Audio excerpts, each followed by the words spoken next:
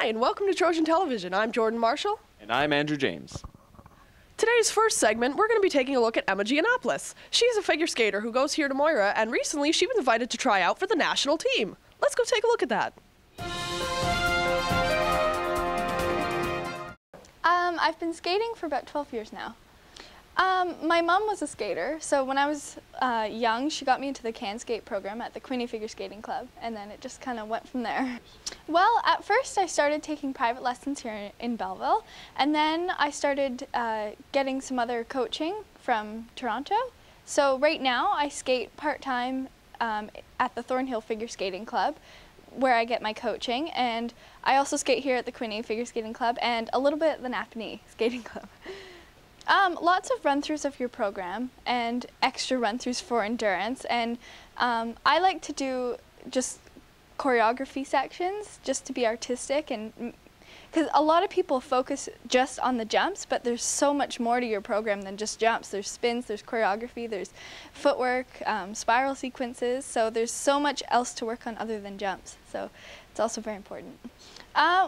Lots of off-ice, so you need endurance, you need flexibility, you need strength, you need it all for figure skating. So I like to bike and cycle and swim. I love to do yoga and just other strength training. I like something where I can be very artistic, but yet something very strong. So this year I skated to, my long program was Queen, Bohemian Rhapsody, so that was very much my style. I could be very artistic, but yet very sharp with it. The number of elements and sometimes the type of elements. So this year in my short program I had 2 spins, 3 jumps, and a footwork sequence. In my long program I had 7 jumps, 3 spins, and a spiral sequence. So in the short program you have footwork, but in the long program you have a spiral sequence. I've always done singles. I like to prepare with lots of positive self-talk and lots of confidence. Also doing visual run-throughs of your performance beforehand works very well. And yeah, skating is such a mental sport, so the mental training is such a big part of it. To qualify for the nationals, you have to do, you have to go to your section. So my section is Eastern Ontario, and there was, I think, about 13 or 14 in my level. And then you have to place in the top 4 to make it to the next round, which is called Skate Canada Challenge. And that's a Canada-wide competition. And then, so there's about 54 skaters in that one. And then the top 18 from there get to move on to nationals. They were in Kingston this year, so that was very lucky for me because it was so close. There's so many people coming from BC or PEI or Alberta, and then I had to drive 40 minutes to get there. So, well, preparing for it, really no different than any other competition, but my experience was amazing. It was honestly just a lot of fun because at that stage there's no more qualifying, so you've got nothing to lose. Well, I think you have to be very disciplined because every night I have a small window of time to do my homework, and I have to do it. So I have to be really tough with myself that way, which I am, and it works for me. So. I love Yuna Kim. She's so beautiful on the ice, but so technically perfect. I love Joanie Rochette also for what she had to go through at the 2010 Olympics, losing her mom 3 days before the competition and still competing to a bronze medal. That's incredible. So I think for me, I have to focus on just living in the moment and not dwelling on past mistakes or what happened yesterday or whatever, because you can't really change that. So you just have to kind of move on and think positive about the future. Usually, the ice should be softer for figure skating because you can get deeper into your knees. You get it's just stronger for spinning, for jumping, for everything. Sometimes you get hard ice, which is meant more for hockey, which you don't get as much of a grip when you skate. So the boots are different. Like the figure skates have a heel, so your heel is raised above your toe at all times. And then, of course, the toe pick. So skaters have a toe pick for jumps and for certain moves and footwork and spins. And there's a rocker on the figure skating blade where we spin on and take off. For jumps, I'm not really sure if hockey skates have that or not. So I'm going to move up to the next level, so I'll be junior this year, and I guess I'll just see where it takes me. About 18 to 20 at least. It's hard with school, but 18's usually good.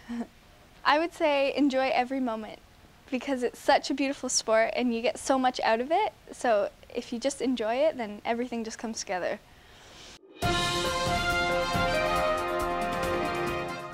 That is quite impressive. I know I could never do that. I only wish I could. One thing I can do, however, is be a part of the Moira's improv team. Moira has a competitive improv team and has for a few years, and we did a segment on it this year as they went off to the finals. Let's take a look at that now.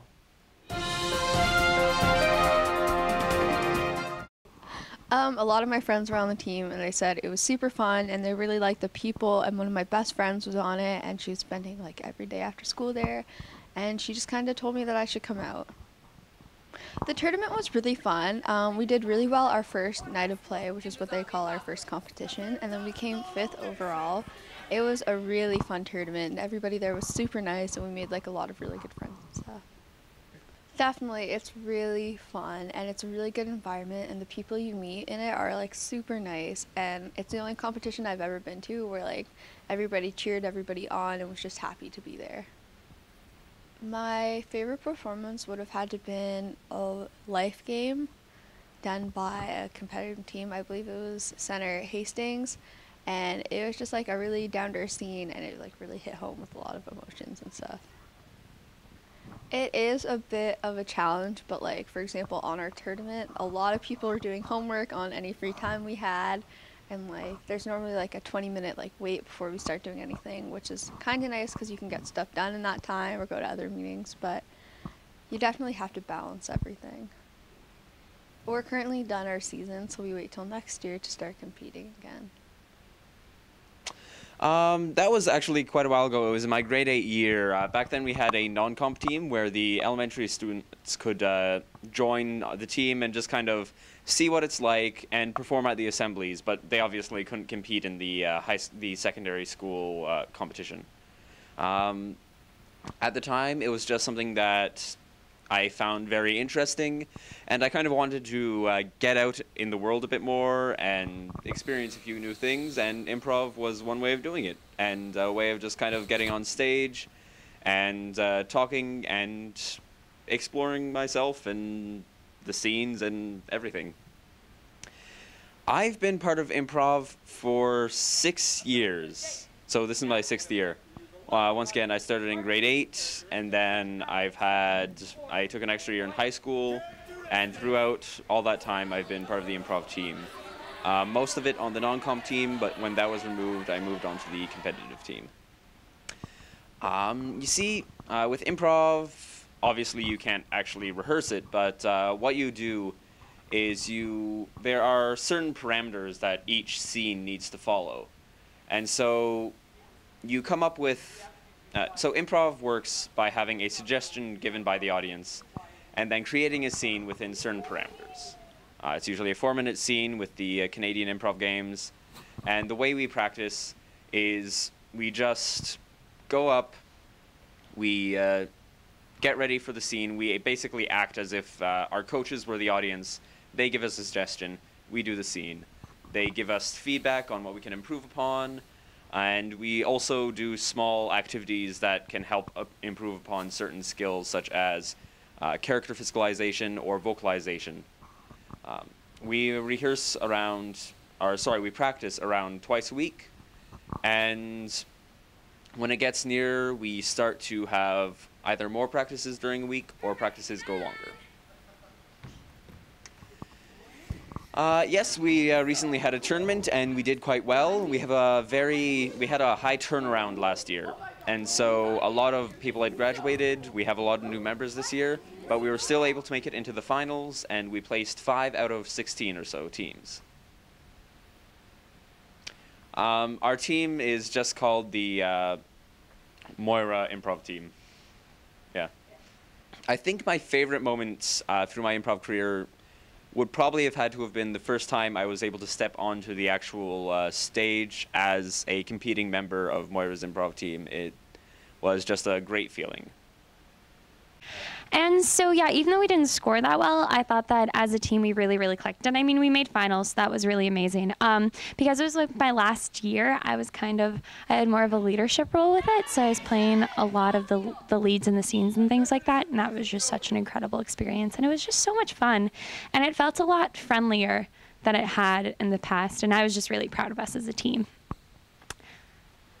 Actually, the dramatic arts in general, Moira, has decreased a little bit. I remember my first year there was 2 teams, a non-comp team and then a competition team.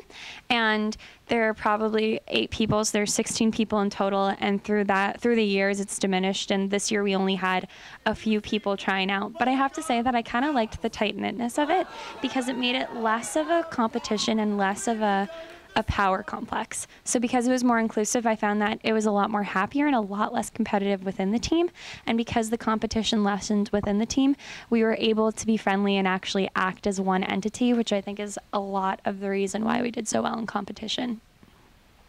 Well, I'm actually an IB student, which means that I do a lot of homework and things like that.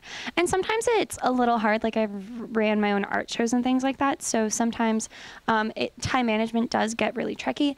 But the fact is that when you have something you love and things that are important to you, like school and like improv, you just you figure it out. So you compensate or you time manage, and all those things were really valuable lessons for me. I find that the more practice you do, the better you feel. And it was kind of interesting because this year, something really interesting happened because on our first night of play, so when we were trying to qualify for finals, I was next to someone who was really, really negative. And then the second someone who says something negative, I completely become an utter mess and I can't improvise because I always need constant validation, whereas she worked really differently because she needs that idea of, oh no, we're doing terribly, so I need to do better, where I'm like, we're doing great, so what I'm doing is okay. And so for me, how I prepare for competition is, again, lots of practice just so that you understand the structure of each game, but also having that positive atmosphere instead of a negative one, and also just pumping up your energy and having fun, because a lot of improv is just about having fun up there, which makes it such a unique and interesting competition. Ooh, my favorite performance. Okay, so there's this thing called a style game. And the style game is essentially when a team goes up and they have to perform a scene within the style of something. So our style game was a dating show. So essentially you have like 2 contestants and they go off on a date, and then based on their characteristics and the date they go on is all improvised. But one team did a Dr. Seuss theme. So essentially what they did is that they had these 2 narrators and they were all in rhyme, and then there was all this cool physicalization of like flips and stuff like that happening. And I thought that was super cool. Just the way that that was done on scene was amazing. Wow, that was actually pretty impressive. Well, we'd just like to thank our viewers for tuning into Trojan TV yet again. I'm Jordan Marshall. I'm Andrew James. And thank you for watching.